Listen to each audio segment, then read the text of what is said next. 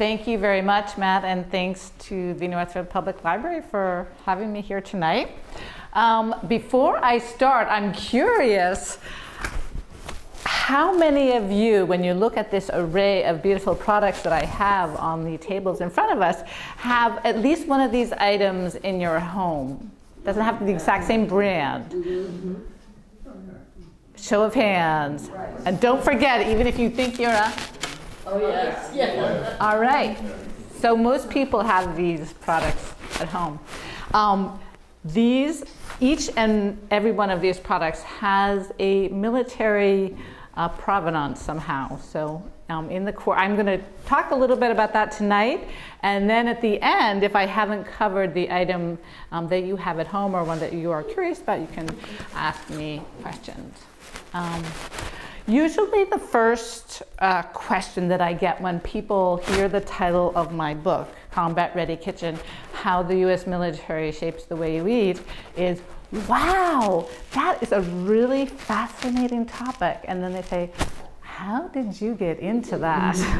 So I'm going to tell you, it's actually kind of surprising, which is one day, a few years ago, when I was making lunch for my two daughters to take with them, on their various adventures outside the home, I was sitting there, and I may have been a little bit caffeine deprived at that particular moment, feeling a little grouchy, and I was slapping together a sandwich, which I was making to accompany a bunch of items and packages. And I was thinking, well, okay, my sandwich is sort of the healthy, homemade part of the lunch.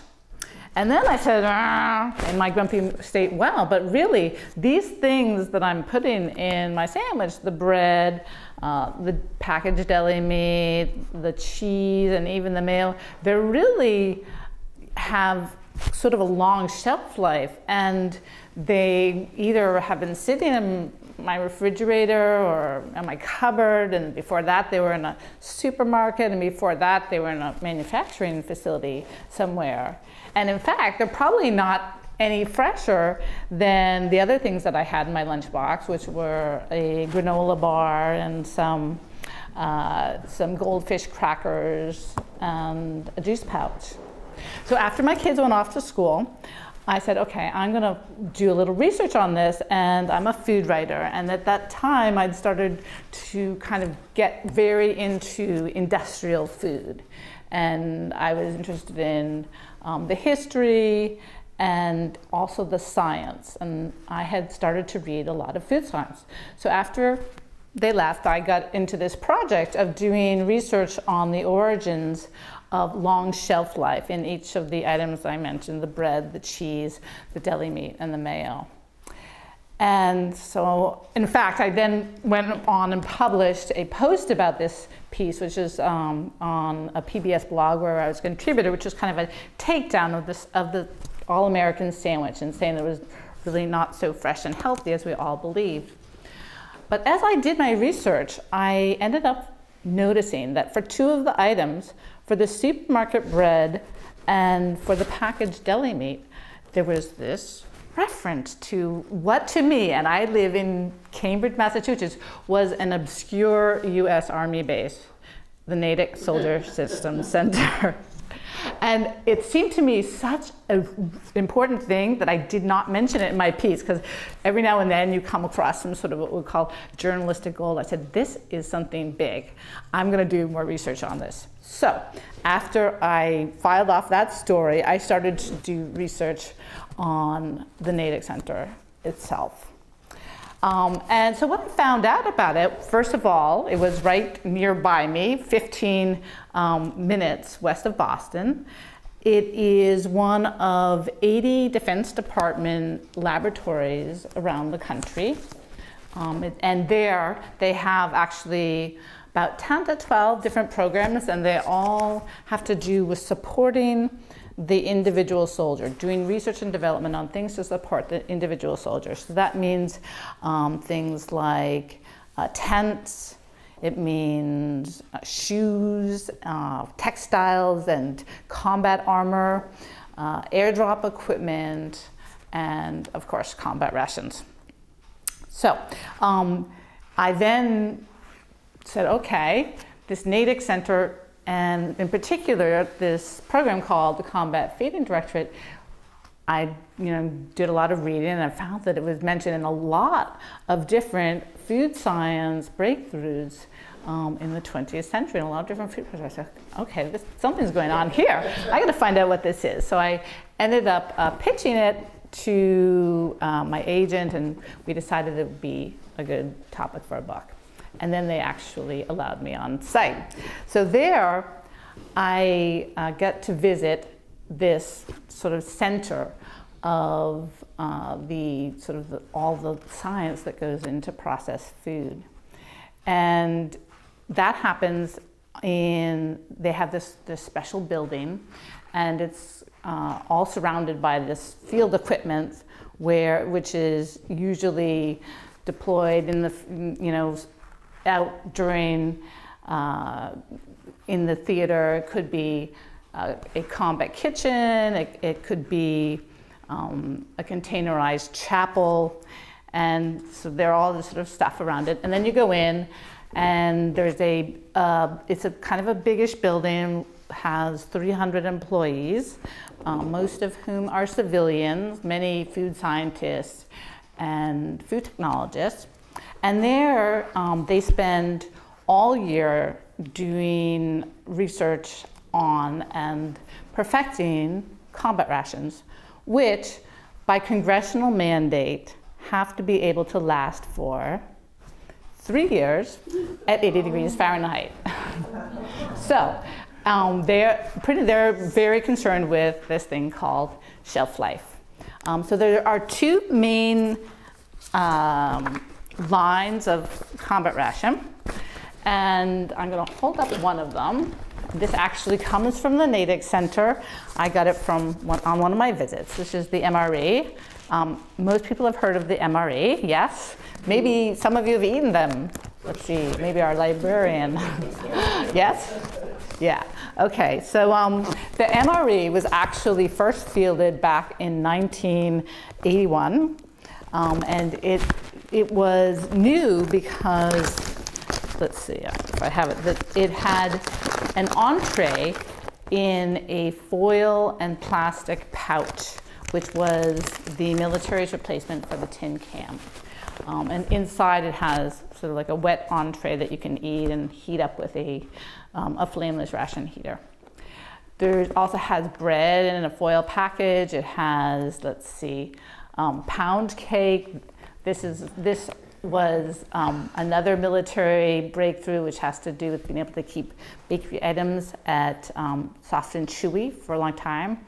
It will have candy. I think I was admonished by somebody not to forget the hot sauce. And we'll have maybe a processed cheese spread and a little snacky item, like a combos. The second major combat ration line for individual soldiers is the first strike ration. And this is actually something that the military came up with in the early 2000s, when during the wars in Iraq and Afghanistan, commanding officers noticed that the soldiers were doing what they called field stripping the MRE, which meant that they went inside the MRE and they took out only the things that were snacky, and they took those with them into battle. And the problem with that is that MRE was designed to give full nutrition across all the different items. So when they did it, they weren't getting full nutrition. So instead of making the guys and girls eat their entrees, they decided that they would just develop this whole snackier ration. And so that has things like, and I have one here, 3-year shelf-stable sandwiches, and we'll now have pizza. Wrapped, it has wraps, it has beef jerky, it has energy bars, it has candy, and what do you use? 3-year shelf-stable sandwich, yeah. No, this is incredible. So, yeah. Just a quick question. Yeah. How was it that you were able to go into this place and like ask all these questions and get on? Yeah, that's a good question. Private or top secret or like. So I'm gonna, and we can do this one of two ways, and I think it kind of makes sense if you guys have a question just to ask it, because we're a smallish group. So, you know, feel free. First of all, they love publicity because they've developed all this neato food science, and so if you are going to be publicizing that, you know, that's great. And so it wasn't too hard for me to get a pass. Once you get onto the facility, yes, you have to go through, you know, they do a background check, they check your car, you have to go in through this sort of thing with all the concrete barriers, and I don't think I got frisked, but yeah. But they were very friendly and they were very helpful. And a question I often get is, you know, how cooperative they were. I do note that while the Natick Center itself was incredibly cooperative in the research, sometimes people on the first, second, and third circle out were not so cooperative. So many of their collaborators, they work with a lot of different food science departments and universities, or certainly not industrial collaborators, did not want to talk to me, and I asked a lot of people. So I ended up in the book, I ended up talking mostly to European food scientists and retired food scientists. So those are the people who just felt most comfortable, yeah. So yeah, that was how. Okay, so I'm gonna switch gears a little bit and talk. I don't think that this says anything very good about us, but combat rations have pretty much been around since the beginning of human history. They go back to ancient Sumer, which, if anybody knows about this, was sort of this system of 18 or so city-states. They're all in close geographic proximity, and they basically spent all their time fighting.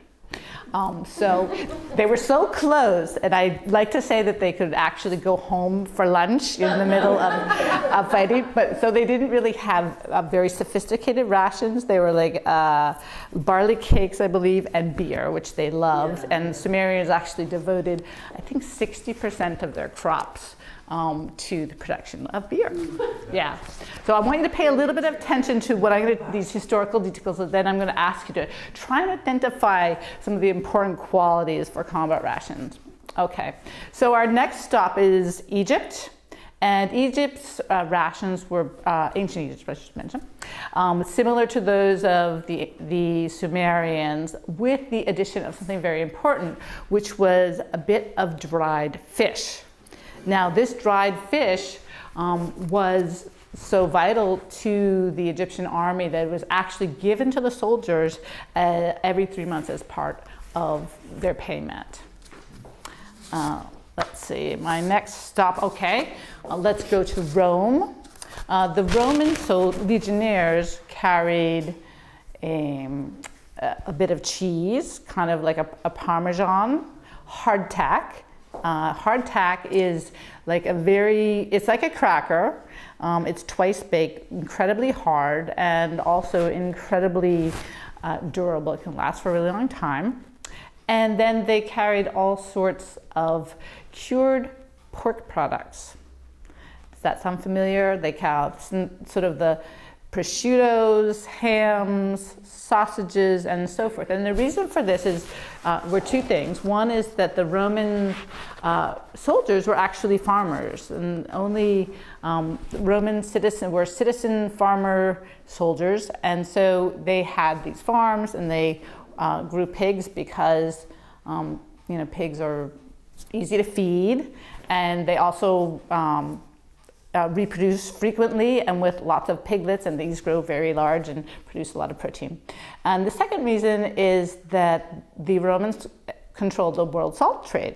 And so this allowed them then to take that salt and cure all those pork products. Okay, our next stop are going to be the Mongols. Now, the Mongols are sort of like the precursors to today's special ops. They're incredibly tough, and that was sort of something that they prided themselves on. They spent days on end supposedly on their horses riding around. And when one horse got tired, they would switch in a horse from a string that ran behind them. They slept on the ground with no blankets, apparently. And then their fare was kind of along the same lines. They invented powdered milk, which is, might have been mare milk, but it was dried and then it was reconstituted by putting it with water into a saddlebag and letting the shaking of the horse make that a good beverage. And the second thing they ate was a type of jerky that was cured with the weight of the saddle and the horses and the rider over the horse. Between the saddle and the horse's sweat would come up and make that sort of a cured piece of jerky. Oh wait, there's one more item, which is for their emergency ration. When food ran out, they would slit a vein in the horse's neck and drink hot blood. Oh, wow. So, okay, they were tough. They were very tough.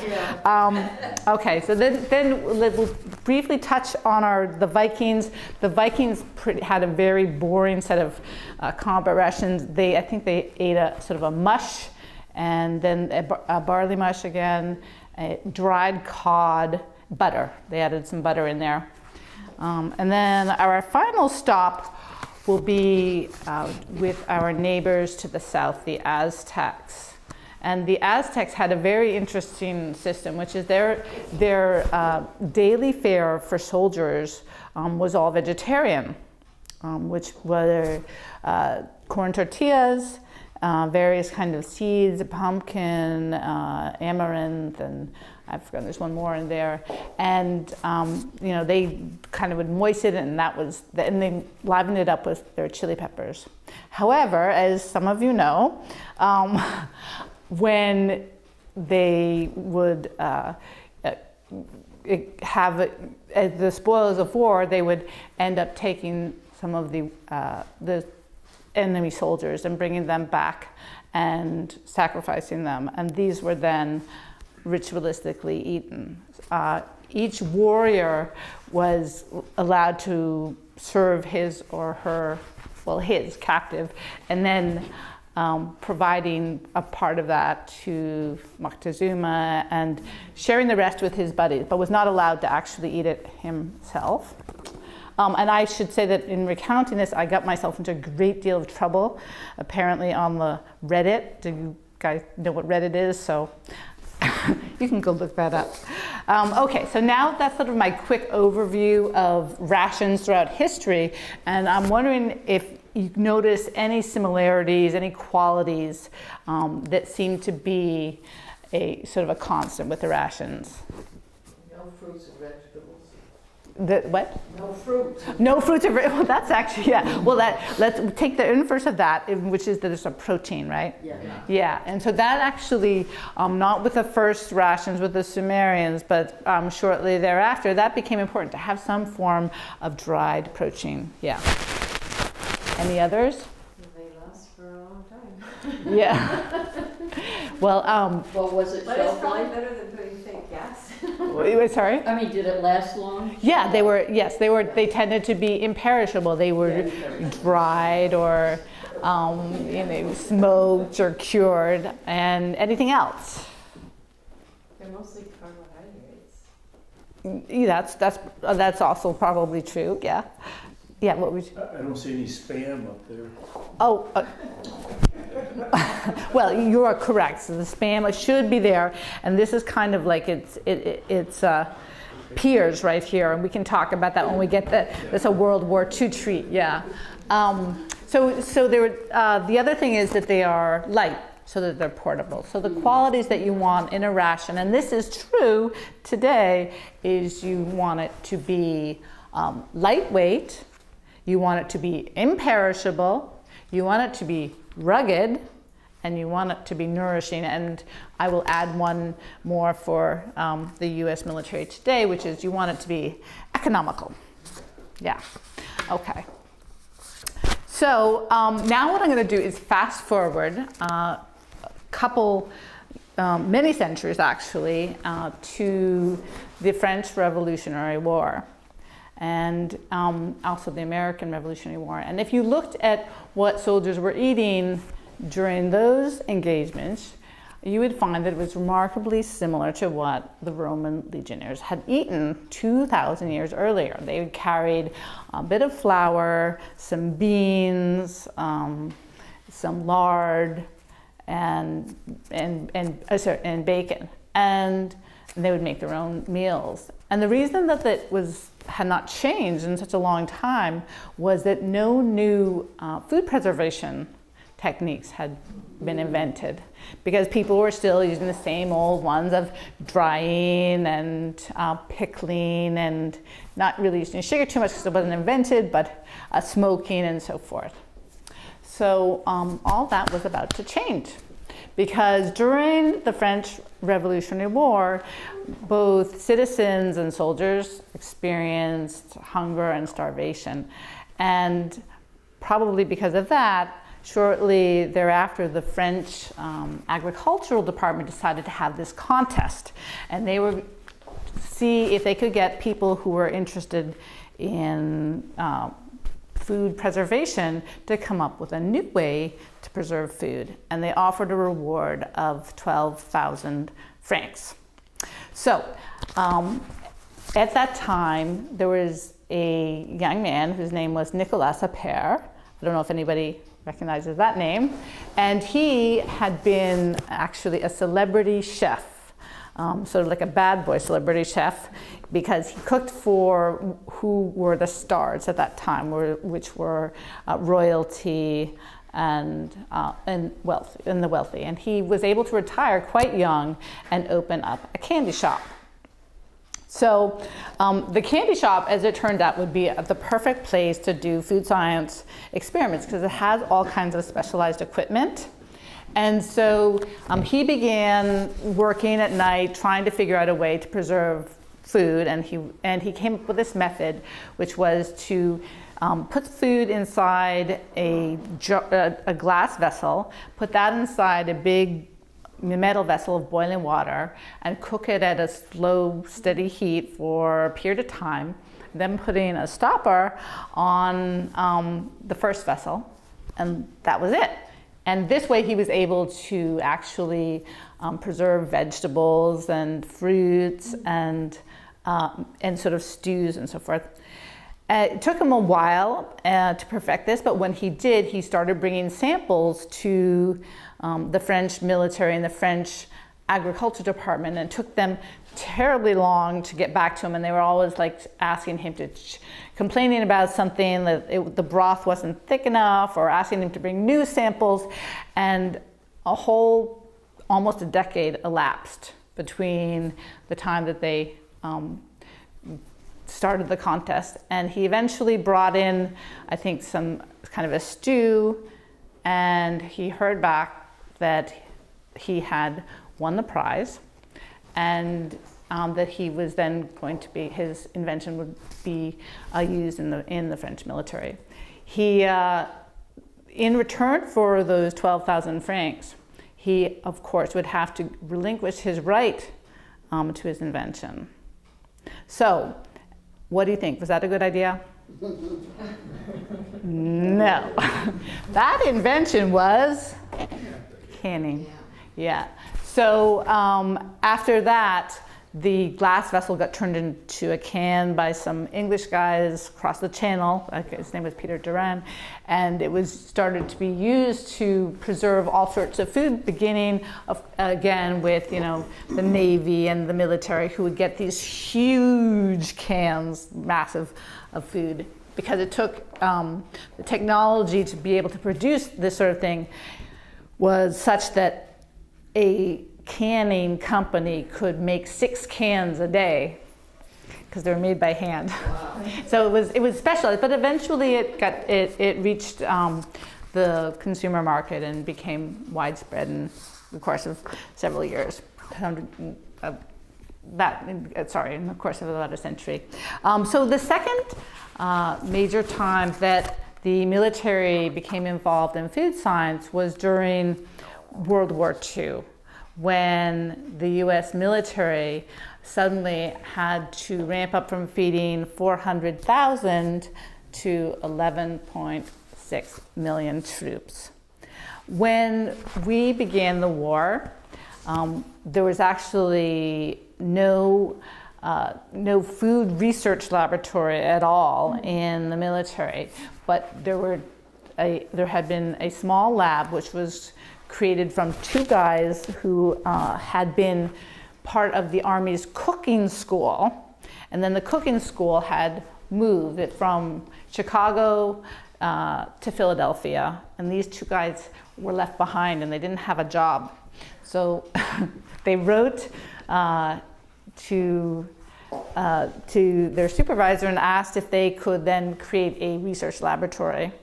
And he said, yeah. So this lab had these two guys and a secretary. It had no specialized equipment except for a bunch of borrowed pots and pans. It had no outside budget for projects of any kind. And it had two rations. One was the C ration, which is actually pretty similar to this. And this was one of the guy's inventions. And his thought was, well, you know, it's more, we can't give the guys steaks, but we can give them something like a meat and potatoes thing in a can.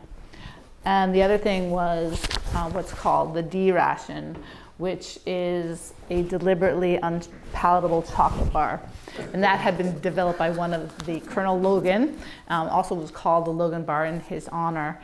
And the idea there was that it was an emergency ration so that people wouldn't eat it right away.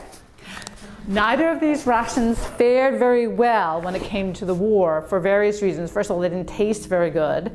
Second, they experienced a lot of deterioration when they were shipped all around the globe in different climates and so forth. And their packaging wasn't very good, so it fell apart. And that created a real crisis in the military, which ended up being sort of converging with the Bataan March, which was exacerbated by starvation of the prisoners. And so at that time, the military said, we have to do something about this ration issue. They did. And they ended up creating the biggest food science research program that had ever been known, and probably is still ever known. And that little laboratory was expanded from 3 people to 300 people during the course of the war years. It was expanded from having no specialized equipment to having special labs that did research on vitamins, food chemistry, sensory evaluation, and packaging. And it went from having no outside projects to having over 500 outside projects with industry and university collaborators. So that system actually still exists. That is the Natick Center system. And the reason it still exists is something really interesting, which is that after World War II, the government decided that it had been so difficult to ramp up to meet that challenge, the global challenge, that rather than return everything to normal, that would maintain both the military and the suppliers that supported it in a state of perpetual readiness. And that is called preparedness. And we still live that. And so in the field of food, what that meant is that the Combat Feeding Directorate wants to make sure that any research and development that goes into combat rations is disseminated to private food companies so that it can then turn to them, one, and ask them if there's ever, and I want to knock on wood because I think we're a little closer than we used to be, a World War III, and they can then convert their production lines to rations very quickly. And the second thing is that if you put the food science that goes into rations in consumer food items, then you can actually use some of those consumer food items in the ration, which is something that the military does now. All right, so having explained the whole system, I'm going to go back to where we started, which is the lunchbox. And now we're going to talk about some of these items that I have for my daughter and talk about some of the military influences on them. Okay. So my first item here is the sandwich. And I don't even have to unwrap the sandwich to get to my military influence, because guess what? The plastic film that you wrap your sandwich in is a military invention. And it actually dates back to World War II, when there were, and in part because of this issue with the rations that I talked about and them falling apart, and the packaging wasn't very good. Well, one of the reasons was that the packaging of the day, which was cellophane, is based on cellulose. Cellulose is a plant sugar, and it's not a very good water barrier.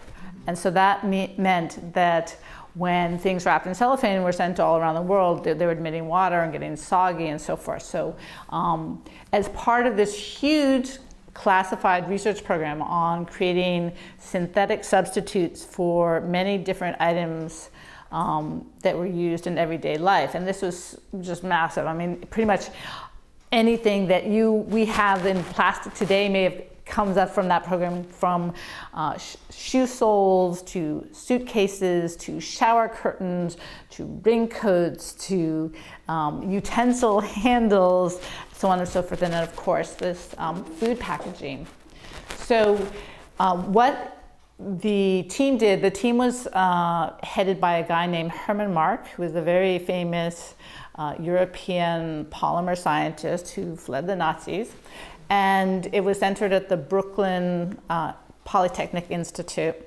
And so there, this whole team of chemists were trying to come up with this, food packaging that would be a good water barrier. And what they did is they approached Dow Chemical to see if, what kind of materials they had. And Dow had invented this thing called Ceram.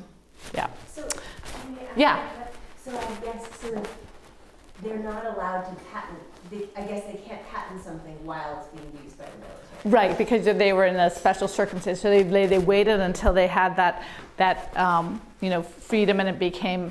I'm sure they had an agreement. They said we want to go patent this, and so there's probably some conversations that happened there. All right. So remember, we're still in our sandwich. Okay. So here we have our second item here. How many of you eat this kind of bread? Yeah. No? A few of you. I eat it. Okay. All right. Has anybody ever noticed that supermarket bread is really soft and squishy and stays just like fresh forever? Have you noticed that? Don't you think that is a little bit weird? Is that weird? Okay. Well, it turns out traditional bread that bakers baked in ovens, literally starts to stale the minute it comes out of the oven. And that's because it's made by getting the starch molecule wet, and it kind of spreads around, and once it comes out of the oven and starts to cool, that hardens. So that's a problem in preserving bread, and it was a problem for the Army, which at one point decided they wanted to create a canned bread. Until that time, they'd actually had a special battalion of Army bakers whose mission it was just to bake fresh bread. Wow. Yeah, in the camp. It's kind of nice. Yeah. But the problem with that was that was great in garrison, which our librarian was a cook, and you were in garrison. But when you're out in the field, you don't have any bread. You'd have to eat the hardtack, and that was a problem. So in the 1950s, the Army decided they wanted to come up with a canned bread. And so there were lots of technical issues, but one of the first was this thing of staling. So to understand what they did, we're going to have to talk about enzymes. Enzymes are molecules, biological molecules that speed up chemical reactions by factors of millions. And so in bread, there's a enzyme called amylase. What amylase does is it breaks down starch into sugars, which are then used by the yeast to produce carbon dioxide, which makes the bread rise, which makes the bread really lovely, light and fluffy and tasty. So in traditional bread, you have two sources of amylase. You have amylase from the wheat, which is a plant, and you have an amylase from the yeast, which is a fungus. So both wheat and yeast like a relatively cool temperature range. So what happens is that when you bake your bread, those enzymes are inactivated. And so after baking, the starch complexes reform and it gets stale. So what the Army did, and in this case it was working with a university contractor, which was Kansas State University, is they had Kansas State take the same enzyme, but from a bacterial source. Now, some bacteria are very heat tolerant, so they took one from a heat tolerant bacteria and added that to the bread instead.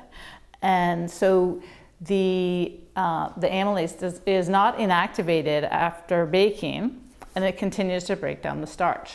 Now, it didn't work out really well at the beginning. In fact, it turned the bread kind of gummy and ended up taking probably 4 decades after they had done this initial research. But that technique is now used in probably all supermarket bread like this, and these amylases come from an Icelandic hot spring bacteria, and they're produced by the Danish giant Novozymes, and they keep your bread fresh. All right, next on to, okay. Here we have packaged deli meat. And this actually comes, you're looking startled, yeah. Okay, this actually comes out of a 1960s effort by the military to reduce the cost of its meat bill by 60%. So what they did was, at the time, and this is actually another military innovation and it dates back to the First and Second World Wars, is that they switched from buying a whole carcass, which is expensive and they gives you different types of cuts, to buying beef in boxes where you can specify the cut. And they decided what they wanted to do is buy the cheapest cuts there were and give those to the recruits. But first, what they were going to do is to try and turn that into something that actually looked like a steak. So it wasn't just giving them, I don't know what it was, organ meat. They were going to turn that into something that looked like a steak. And so this is where the food science comes in. It took the better part of a decade, and there are sort of 4 important technological breakthroughs. One of those was the invention of meat glue by collaborator Oscar Mayer. Another was just sort of an improvement in some of the meat cutting equipment, that they started to use an equipment that kind of retained the juice.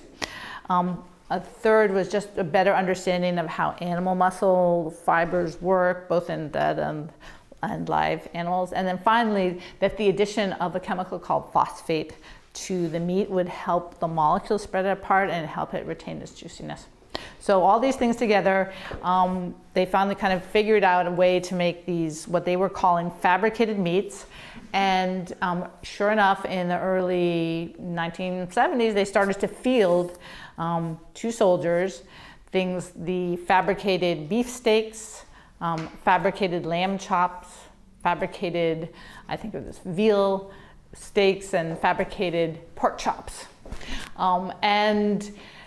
This was great news because they were finally able to, use the cheapest cuts of meat there were. It was also great news for anybody who had a mind to make a profit. And so some of the contractors on that project went to the fast food industry and said, hey, we have this great new technology. We can make things that taste like what are called muscle cuts, but they're not really muscle cuts. And so, of course, the fast food companies were very interested. And one of the very first to appear was the McRib in 1981.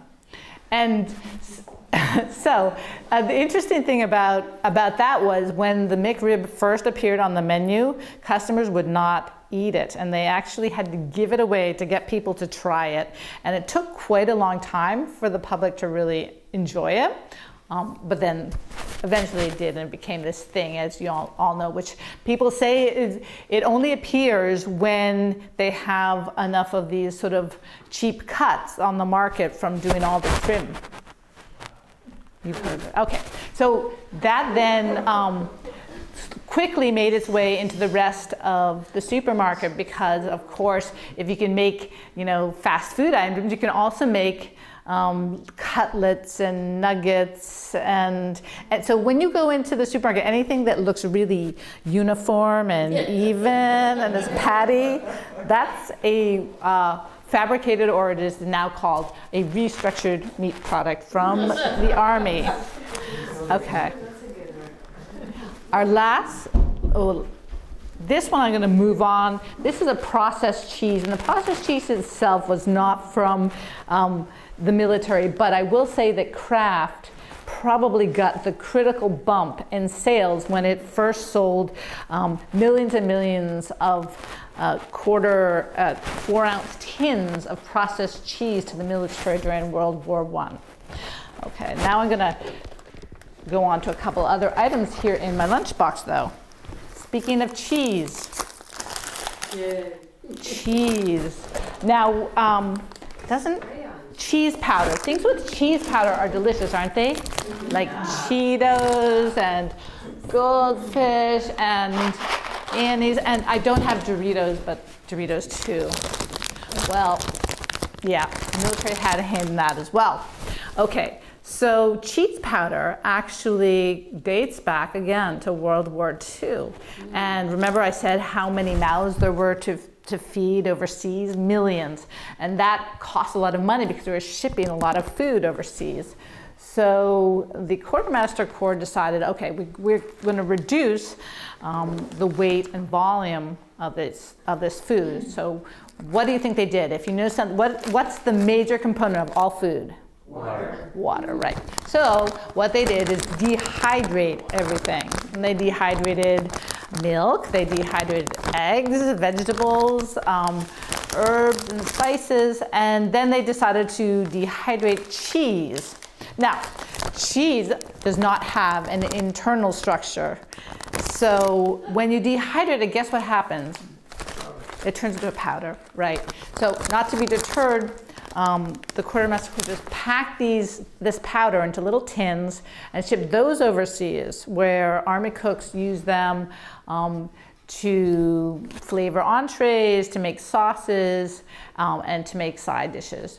After the end of the war, there was a whole cheese dehydration industry which had sprung up in Wisconsin, where American cheddar is produced, and it no longer had a customer.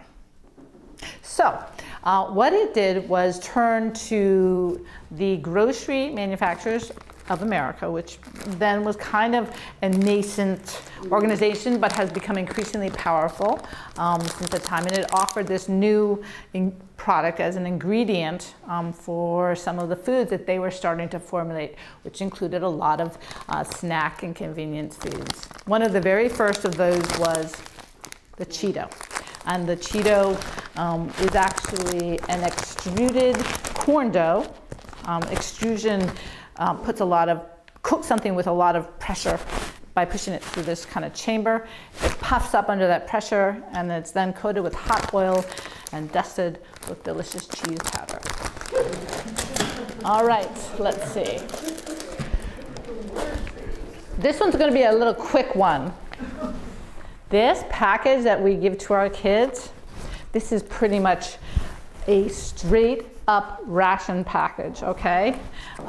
This is the foil and laminated foil and plastic package that I was telling you about at the beginning that enabled the MRE to be this easy thing with a bunch of packages rather than clunky cans. So this is something that the military created to replace the tin can. It reduced cost. It was less cumbersome and clunky. And in fact, the cans had been the source of injuries sometimes with soldiers. So that took quite a while, and it hit in the Asian market first, but eventually it started to appear in our supermarkets. So here's some more ration packages. More kid stuff. All right. And my final lunchbox item.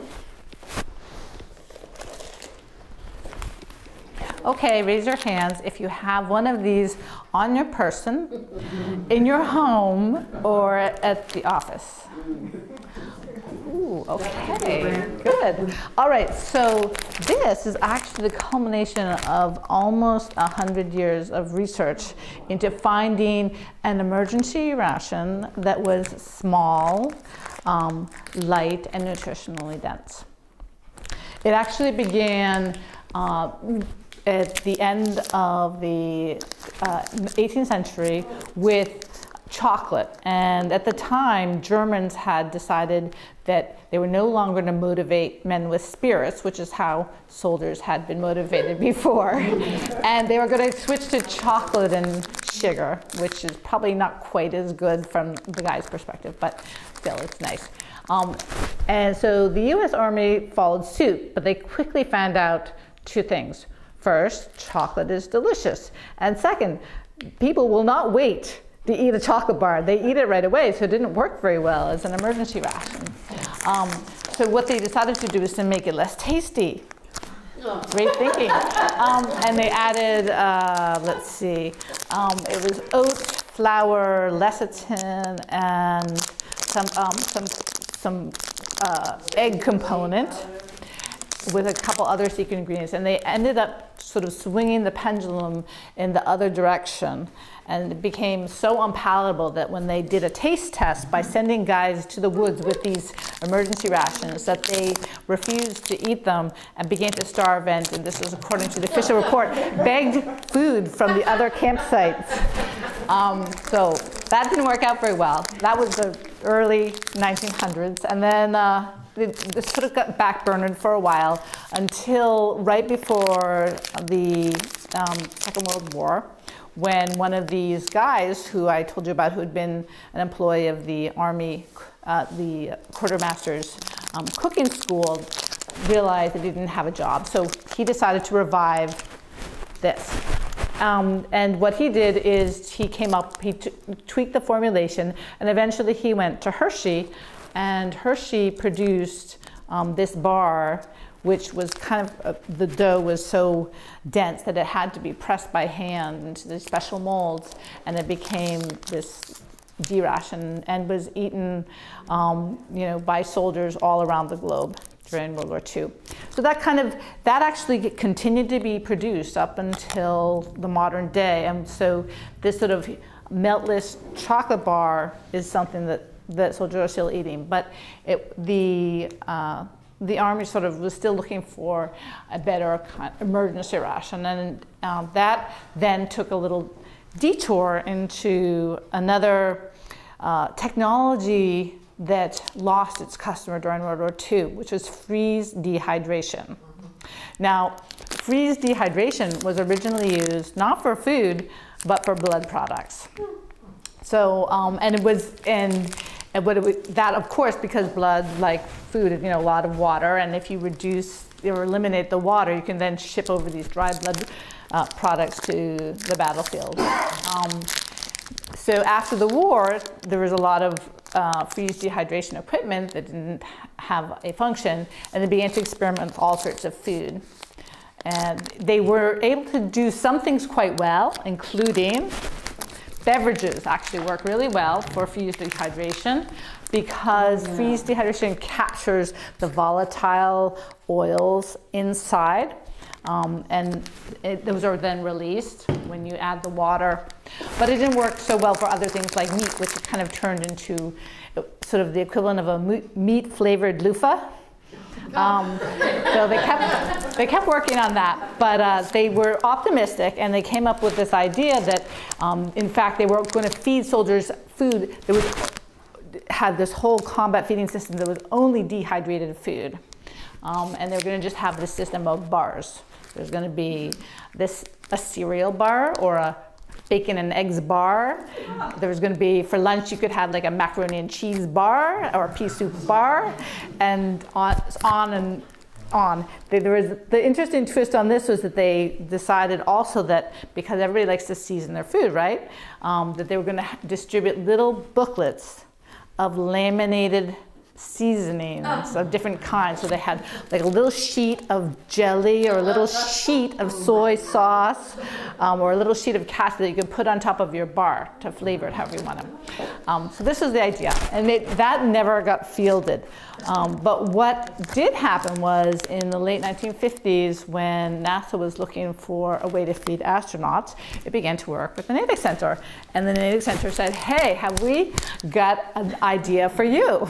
We're going to do dehydrated, and they weren't bars, because bars, if you eat them in zero gravity, crumble, and that can either be a choking hazard for the astronauts, or it can clog the equipment in the console. So they turned those into little cubes, so little dehydrated cubes that would go up into space. And in fact, this is how the astronauts on the first manned space flights were fed, with these little cubes. So they turned out also to be terrible. Not only did the astronauts complain sorely, but they apparently suffered from anorexia, which is not eating enough, constipation, and general malaise after their flights. But it worked in terms of feeding. However, the Natick Center also saw that that was just not going to work in the long term. So while they continued to produce all these dehydrated foods, they began to investigate something else, which is something called, it was related to a new concept that had come out of Australia in understanding how water affects the possibility of microbial contamination. And until then, scientists had thought just however much water there was in a food, that was how, sort of the water would be available for bacteria or fungi to grow in. But this new concept said, well, a lot of that water is already kind of bound to the food and molecules, so let's just look at what's left over. And it turned out that this was the right approach, because you could then keep the food a lot moister, and by adding certain kinds of ingredients such as sugar and salt, maintain a moist and chewy mouthfeel. So using this, which became known as the intermediate moisture food, they did up this whole other line of energy bars. And so the very first of these went up into space on the Apollo 15 mission. It was a apricot flavored granola bar, much like our modern energy bars. And again, just like with the other stories, contractor on the project said, this is a gold mine, and literally, I think the same contractor shared that technology with Pillsbury, Quaker Oats, General Mills, and so forth. So there's this whole first generation of granola bars that appeared in the 1970s and early 80s. It then became sort of this thing for long distance runners and dieters.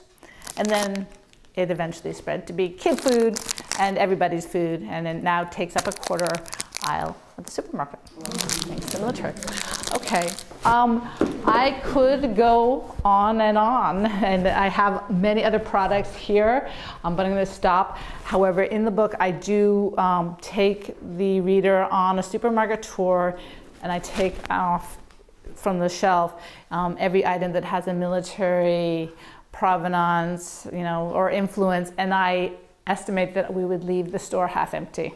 Mm-hmm. Wow. Yeah. So after I finished writing my book, my editor said, okay, well, I want you to imagine, a system that didn't have this military influence. And I tried hard, and I couldn't imagine what it would be like, what our food system would be like. I think it has grown up entangled in this military influence, but then led me to sort of this even greater realization, which is, do you remember how at the beginning I said that the Natick Center is one of 80 Defense Department laboratories nationwide? Mm-hmm. And I'm just describing one program, which is among, one of 10 or 12 there. This process that I'm describing of technology transfer and influence on consumer culture and our civilian lives is going on all around us. It's not just in food, it's in textiles, it's in chemistry, it's in automotive, it's in construction materials. We all know the technology examples of this, right? From GPS to the internet to the, airplanes to cellular telephones and on and on. And so this is process is going on all around us, and I think we don't notice it because we live in it. But we are incredibly militarized in this sense. So that's the end of sort of my prepared comments. But if you have questions or comments or want to come up here and pick out a food item, I can also tell you its history. I was wondering about freeze-dried foods for hikers and campers. Yeah. Is that the kind of freeze-dried? Absolutely, same thing. In fact, that's a very interesting point. And all of those sorts of items that campers use, that comes from the military. Mm-hmm. Yeah.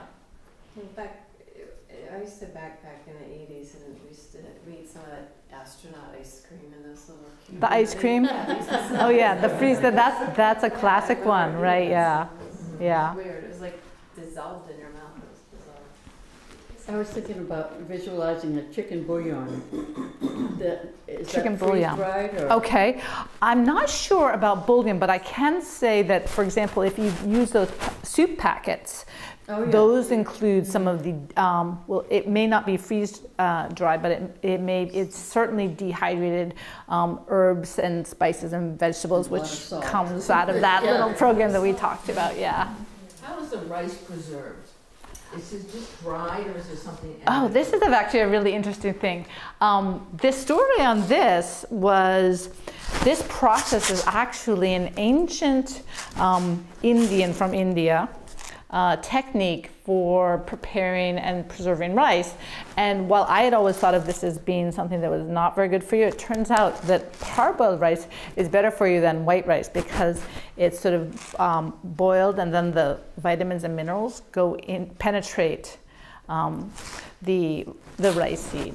So this was something that a British chemist was working on for like 10 years, and he couldn't find a customer. Again, I think this is a World War II thing. He went, he made contact with a sales guy in the United States, and he explained this idea, and the sales guy took this product, as well as many studies on how it retained the vitamins and minerals, and brought it to the quartermaster corps and said, this is a great thing, you can make rice in camps. And they said yes. And so they ended up setting up 4 different factories where they produced this parboiled rice. And then after the war, it became this product. So why don't they call it Uncle Sam's rice? That's a good question. There's another product actually that the same era is, those frozen juice concentrates. That whole system it's a slow system of concentrating the juice and pulling the water out was developed by a military contractor. And in fact, they had a contract to produce the juice, and then the war ended, and it was sort of the thing, they looked and said, okay, let's do this for the consumer market. It was Tang, right? Yeah? It was Tang. No, actually the one I'm talking about is Minute Maid, but you're also right. Tang came out of, I think, I don't know the exact history on that, but I think that whole process of freeze dehydration may have had something to do with that. I was going to also. On that spinach. I was going to. Yeah, go ahead. bag of spinach, is there something? Yeah, well, okay, so this is not, not all the influences have been bad. I think this is a pretty good one. The military, particularly, specifically the Navy, was involved in trying to make fruits and vegetables last longer when they were shipped to soldiers in Vietnam. And they actually worked with Whirlpool during the 1960s to figure out a way to do that. And what they did is something called controlled or modified atmosphere packaging. And what it does is it takes the same mix of gases that we have in the air and sort of rejiggers the mix so that it slows down the ripening of the food. And that's what all these little packages that you get in the supermarket use that so that the food doesn't go as bad as quickly. I was also going to. I'm sorry, what? You said Whirlpool, like the. Whirlpool, yes, Whirlpool. Yeah, and I was wondering about that too, exactly what the relation, because I think of them more as a heavy equipment company, but it probably had to do with the refrigeration, I'm going to guess.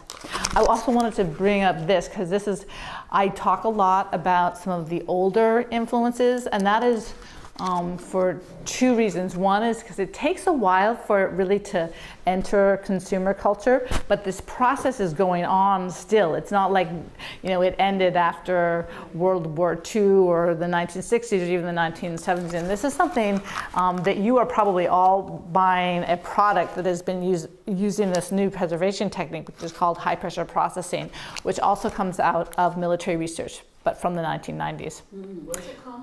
Okay, so what this is, it uses very intense pressure to preserve food, and what that does is it breaks the bonds of big molecules, and some of those big molecules are the fats and the carbohydrates that are parts of living organisms like a bacteria or a fungi. So it also cooks the food with this pressure, so it ends up sort of creating this what they call a fresh-like taste and texture, and it really does seem more like fresh food. It's not quite the same. And this is used to preserve all these guacamole products because it deactivates the enzyme that turns them brown. It's also used to preserve those single-serving juices and with vegetable and fruit juices that people buy. It's used on all sorts of new lines of, has anybody seen those preservative-free deli meats at the supermarket? It says no preservatives. Wow. No, that's been preserved using this technique. How about Jell-O puddings? They don't have to be refrigerated. No, this has to be refrigerated. Oh, it does. So now some of these products, it slows down the deterioration, but they do have to be refrigerated. Oh, okay. Yeah. But you don't have to use preservatives, and can use less salt and sugar. So that sounds like a good thing. And so far, the health studies are okay. Yeah, and it's like beyond canning. It's like it makes canning last longer in a way. Yes, yeah, yeah. It makes it last longer. I noticed spices in a cake mix over there. Oh, that's a good one. Yeah. I forgot about that. This one is, believe it or not, this is the result of $40 million of research and development by the U.S. Army on irradiated food. That was one of they thought that was the thing that was going to really take off, and they were very wrong, unfortunately. But they spent decades and millions of taxpayer dollars doing research on how to preserve food with radiation. It had a lot of difficulties for various reasons. One is that it doesn't taste good. Another is that consumers are very nervous about eating things that have been irradiated, and third, it's expensive, and the equipment was difficult to maintain. It ended up being used very widely for spices and herbs, and the reason why is that these are often imported, and they may harbor unwelcome, shall we say, immigrants with them. And so using irradiation means that you can get rid of those without changing the flavor. Yeah. I wonder if you have an opinion after doing all this research on how good of a job we do in the U.S. at food regulation. Ooh, that's an interesting question. I don't know if you. Well, let me can I ask you to narrow a little bit, like what aspect of food regulation do you mean, or The health of it. okay, and the health. Okay. Well, that's okay. So, well, one of the. Go ahead. Yeah. Does it still have to pass? It must still have to pass FDA approval if it's within the military. No, you don't need to have. What you do need. And the change has, actually this comes from the military as well. And that is, it used to have to, there was a system of inspection that was, supposed to be quite rigorous. It wasn't always enacted that way. But with the new Food Modernization, Safety and Modernization Act in, I think it was 2011, which was signed by Obama, that a new system was implemented in addition, which would ask every manufacturer to have something that's called a HACCP plan. And what that is, that was a system, hazard and critical control points, which was developed by the Natick Center. And it was developed to keep the astronauts' food at a safety level, which is 0 tolerance for 5 years. And so it's quite good at like ferreting out where problems occur. So in that sense, does that system work? I think that on the whole, preserved foods are very safe. I mean, I think probably one of the accomplishments of the food system, and this does go back to the Natick Center because they work so much on food safety issues and food preservation, is that our food system is incredibly safe. Now, there are areas where we need improvement. I mean, we've had like the whole issue of this has its own hazards, right? Because when you're combining multiple sources for spinach in the single bag, that multiplies the exposure that you might have if it had a contaminant. Maybe a follow-up question to that is, I wonder if they have, like, in the field, with these preserved foods that have like high concentrations of like sugar and salt and things like that, if there's any, like there's a rule about how long the food has to last, but not a rule about, is there a rule about how it affects people's health? I see what you're saying, yeah. Okay, that's an excellent question, and I think it's important, and it relates to the topic, that these foods were created to be eaten for a short period of time in an extreme situation. You're in the field, you're dealing with life and death issues, and you need to be able to eat. And that could be, 3 weeks. It could be 4 days. It could be, sometimes it goes on for several months, and that is not supposed to. So the military doesn't see these foods as being foods for the long term, and I think that's really where the problem is for the consumer, because the idea is you want to get this science that goes into combat rations, into consumer food items. Well, that science contains in it these values that are, for this food that's intended to be used just for a short period of time in special circumstances, but we're eating it all the time. So yes, that's an issue. Yeah. Thank you. Could you tell me about the cake mix? How does that relate to? I'm sorry, the cake mix. Oh, the cake mix. Oh, actually, this also came out of the 1950s, and it's really funny because I would say that many of Betty Crocker's products come from the military, including today, which is really funny because you think, it's this sort of the housewife's friend. They had this whole thing that having to do with this pressurizing technique where they're selling mashed potatoes and stuff that you can buy on the shelf. But this particular product was created through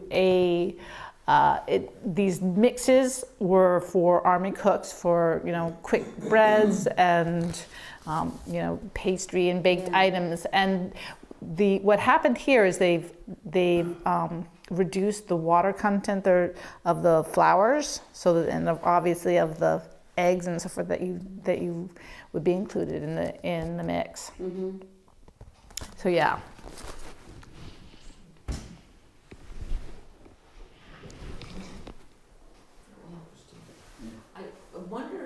I often wonder why all these cheese products have to be orange.